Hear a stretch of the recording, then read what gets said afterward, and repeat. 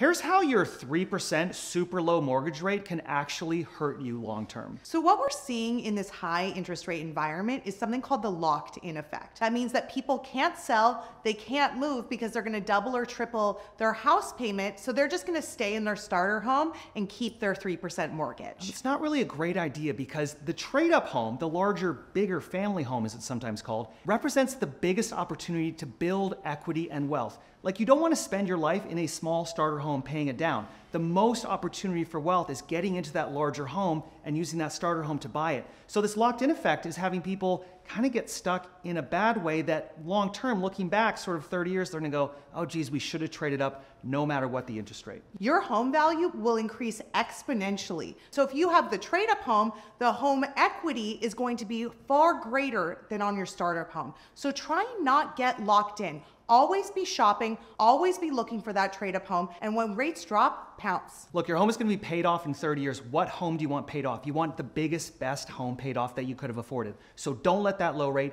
keep you in a smaller home.